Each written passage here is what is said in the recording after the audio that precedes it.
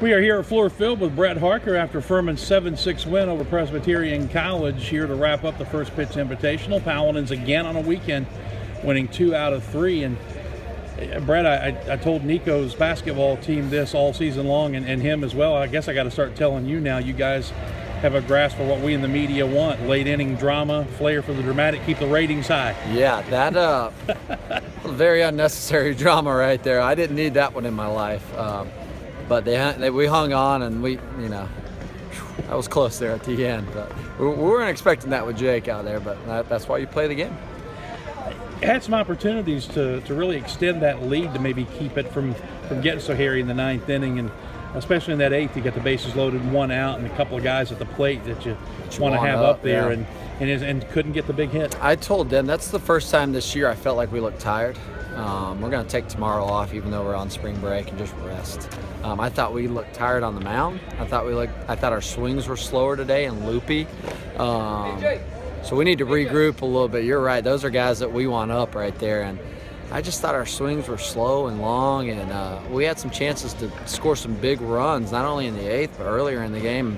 We failed to, and that's what happens. Then you don't score those runs in the 9th. There's a hit batter, there's a bloop, there's a couple things, and now all of a sudden you got the tying run 90 feet away, and it gets a little tight. That's why you want to stay away from those things. And yet, despite all that, you were able to hang on to win the game. Yeah, and at the end of the day, listen, a win's a win, and we will take it against a very quality team. And once again, we didn't play our best, but found a way to win, and that's the sign of a good team. So I'll take it. Talked about this in the pregame. You've won all 3 weekend series now, even though this was against 3 different teams.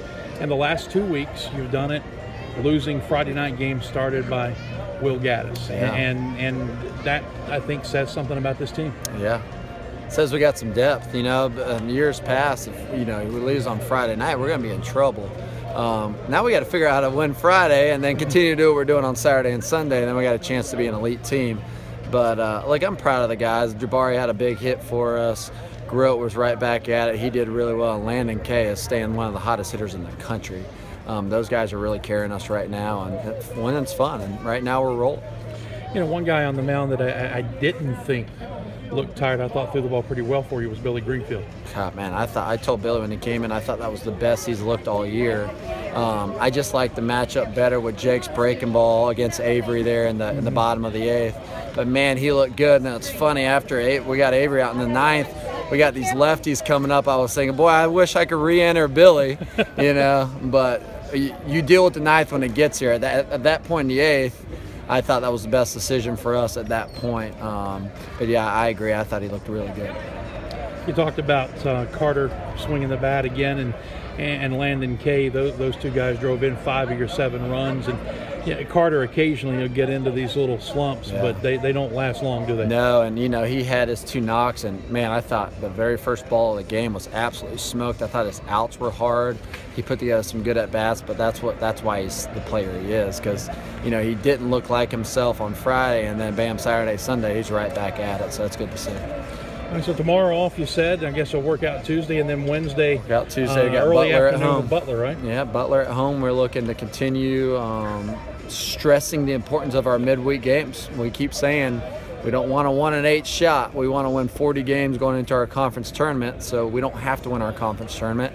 To do that, you got to win midweek, and we're going to continue to stress that being a huge emphasis this year on us winning those games. And once again, I figure out ways to make it a huge challenge. That's our next challenge. And then when that game's over, then we'll talk about the madness of going and playing in front of 13,000 people. Looking forward to that, too. Sounds good. All right, Brett, thank you very much. Thank you, Dan.